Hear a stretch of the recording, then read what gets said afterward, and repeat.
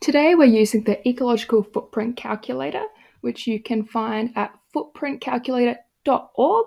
And this is a tool from the internationally recognised Global Footprint Network, which we can see in the top corner here. Their aim is to help end ecological overshoot by making ecological limits, also known as how we're currently using too many resources and creating too much waste, central to decision making for people, business, and governments. As you can see up the top here, we have this little plane showing us that our Earth Overshoot Day for 2021 this year was July 29. So the first topic that the footprint calculator asks us about is food. So this is inherently asking us about the production, harvesting, and the processing of resources for our consumption. So I've already gone ahead and pre-populated my answers for today. So what we can see on the screen is that I happen to be a vegetarian, so that means that I don't eat any meat, and I do eat some eggs and dairy. When we go into the details to improve accuracy, one of the things that I'd like to note here is that these items, these foods, are organized in a little bit of a hierarchy. So on this end, beef and lamb tend to have some of the highest impacts. Both of these animals are hindgut fermenters, which means that they produce quite a bit of methane in their burps and their farts. Also, when you think about the amount of food that it takes to raise a cow or a sheep compared to, say, a chicken or a fish, you can start seeing how those resources are going to rapidly accumulate.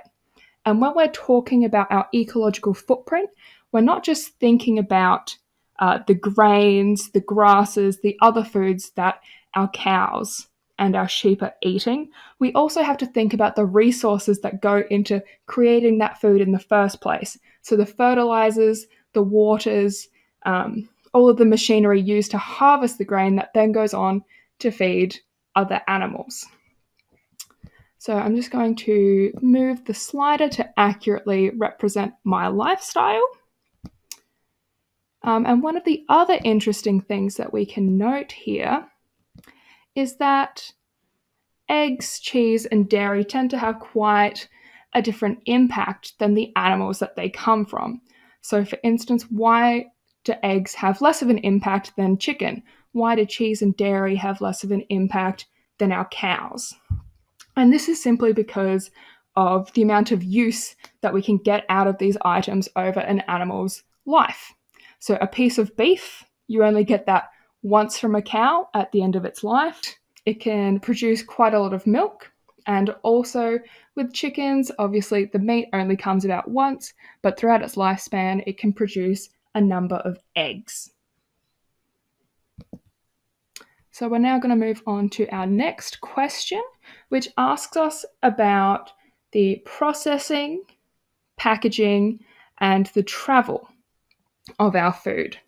So effectively, the further your food travels, the more carbon that's going to create. What this question doesn't ask us about is the type of travel undertaken. So for instance, is it by truck? Is it by plane? Is it by ship? Factors can impact the ultimate footprint of the food that you're consuming. But of course, if we're asking all of these questions, this would be an immensely long quiz.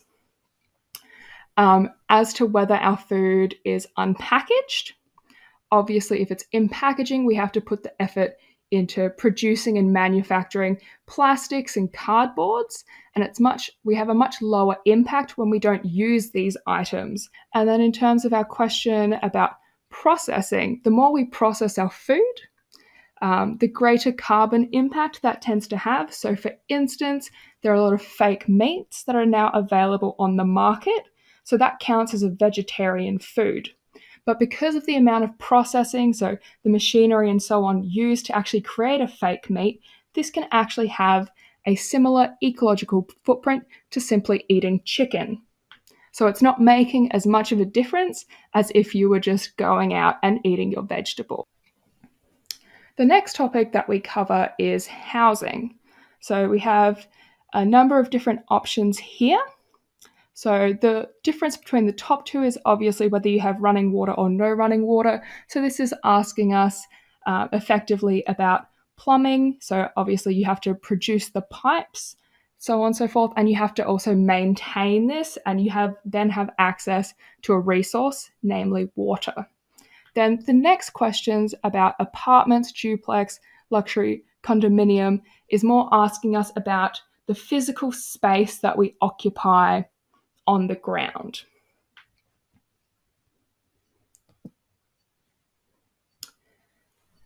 This calculator also asks us about the materials that our house is constructed with.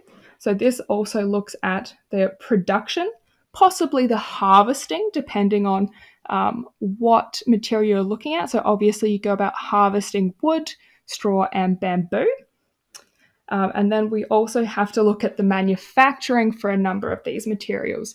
So for instance, steel is a material, it's a resource that we have to go and mine. And we also require quite a bit of heat to be able to shape that. So that's very energy intensive, and we'd expect that to have a bit of a higher footprint than, say, brick or concrete. And for those of you who are wondering what adobe is, this is effectively a mud brick. So if you think about thatched houses, you'll probably be thinking of an adobe house. Now, in terms of my selection, my house is made of brick, and the way that bricks are manufactured is that we go and collect clay. It's then shaped, air dried, and effectively gets put into a big kiln. So if you've ever been creating statues or vases in your art class, you would have air dried them, put them in a kiln, and then added pigments and so on and so forth to create color. And that's very similar to the processing and manufacturing of brick. This next question asks me how many people live in my household. And this is just a question of simple division. If there are 10 people in my household, that means the resources involved in building my house get to be divided by 10. So that means that for each one of us, all the resources are effectively a little bit less impactful because we're sharing the impact across a number of us. Our next question, this is asking us about electricity and energy efficiency, which is mostly looking at our carbon use. And that obviously that ties in with climate change. And as I'm sure you're all aware, climate change can lead to issues such as sea level rise, more extreme weather patterns, shifting climates, and corresponding habitat shifts. Overall, it's not going to be a great time. So it is really important to think about your electricity use and the energy that goes into producing electricity. So obviously my house does have power. It's how I'm powering my laptop at the moment. And it is quite energy efficient, which means that the energy I am using goes further. It's more impactful. And we can see here that some of the factors that can impact your energy efficiency includes the things like the climate in which you live. So if you live in a mild climate or in an area with lots of sunlight, you might not need to use your lights as much.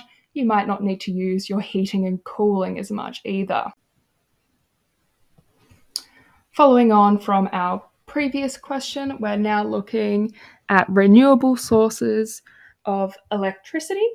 So while my house definitely does not run on wind turbines or solar power, sadly, and I also definitely do not own a Tesla, we purchase green power. So we buy from electricity companies that use renewable means of generating their electricity. And you can also do something called carbon offsetting, which is when the company that you buy your electricity from either plants trees or uses other means of carbon capture to replace, effectively to draw in the amount of carbon that your energy use releases into the atmosphere.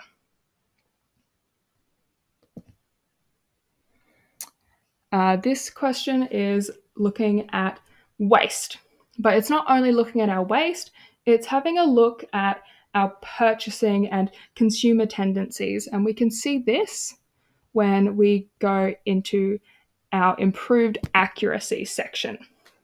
So it's asking us about the clothes, the appliances, the electronics that we purchase, and also what we end up recycling. So one of the things I'd like to point out here is that I've said up the top that I use minimal. I purchase minimal to no new clothing, footwear, or sporting goods throughout the year. And this isn't strictly true. What I tend to do is buy all of these goods secondhand. So this not only extends the life of those items, but it also means that I'm not increasing the demand to produce more. And I'm also not using new resources, which is kind of the whole point of our ecological footprint. You'll also note directly underneath here that I often do not buy new electronics and gadgets. And this is because electronics are something that we've only recently started to comprehend the full impact of, as they're made up of so many different smaller components. I'd be very impressed if any of you are able to list a quarter of the resources that can be found in your phone.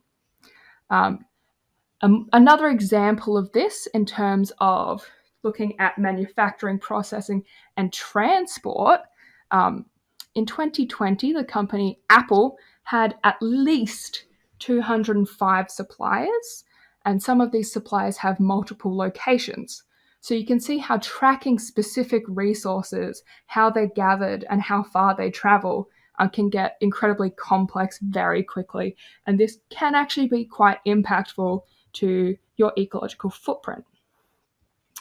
We then move over to recycling. So if you're ever wondering about what you can and cannot recycle, your best resource is to go to your local council's website. So paper tends to be recyclable in most areas, whereas hard plastics tend to be able to be recycled. But soft plastics will not generally be accepted by your council. So you can go and use specific programs like the Red Cycle, which will actually take the soft plastics and then recycle it for you outside of government bodies like your local council. But of course, this question is thinking about what we do use. And as I said before, it's much better for us to try and avoid using these resources rather than use them and then recycle. Because even when we do recycle them, we're then putting it back into the processing and manufacturing spaces, and that's going to require more energy. And generally, our recycled products have to be supplemented with new resources as well to make them usable again. The further you travel, the more impact in terms of carbon you're going to have, but also it actually impacts the longevity of your car. So certain parts might start to fail if you're traveling very long distances. And for instance, your tires can wear out, and tires are actually quite difficult to recycle. So your tires are actually quite interesting because they need to have specific programs to be recycled properly. So this topic, which is asking about average fuel economy of the vehicles that I use most often, is asking us this because it's wanting to know effectively the bang for our buck. Also still on transportation is whether or how often you carpool. And similar to housing that we spoke about earlier, this is again division. If I'm going on a 100-kilometer journey and I'm by myself, all of the waste and wear and tear from that falls back on me. Whereas if I have just one passenger, we divide that journey, that 100 kilometers, by 2, and it's 50 kilometers each. So we're able to share that waste that comes from that trip, which is why I like to carpool a lot, as you can see here. Then, of course, our other option compared to using our own solo sorts of transport is using public transportation. So I use public transportation quite a bit more than the car. It's a very efficient way to travel for similar reasons that we spoke about just in carpooling. A bus can fit so many more people than your car, and then moving on top of that, a train can fit even more people. So the efficiency there goes up. And also you can be using different types of energy. So for instance, a train may not have to be running on your traditional types of petrol. Lastly, we have flying as its own separate category here because it's actually an incredibly costly form of transport. So in 2019, 2% of global carbon emissions were produced through the burning of jet fuel. And taking a long-haul flight can actually generate more carbon than what an average person in a number of developing countries around the world would produce. And at this slide, I don't travel 20 hours on planes every single year. This is just an average based on the last 10 years or so. I don't think many of us have been doing much flying during the pandemic. So whenever you're in doubt in terms of these questions, when you're doing this for yourself, think about how you averagely use these items. So this is actually our final question, and then we're going to see my ecological footprint on the next slide. We're going to skip to my results. And what we can see here is that if every single person on the planet lived exactly as I do, we would need 3.7 Earth. So we can see that my personal Earth overshoot day is on the 10th of April. So despite many of the different actions that I undertake to try and minimize my impact, it's still quite high. And this is partly because of the variety of resources that I have access to in Australia and some things that are quite difficult to control. For instance, most of the houses across the country would be made of brick. Most of us have access to running water.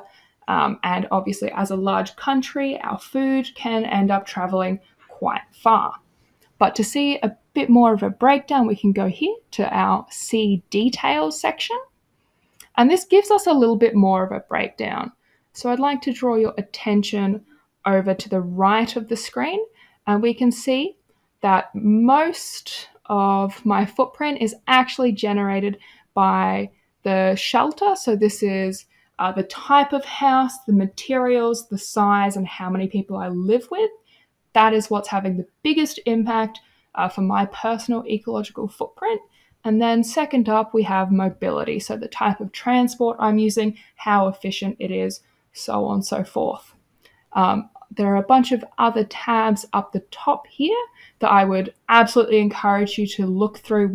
So I'm also going to come up with another video that explores how these results might differ when we change just one factor.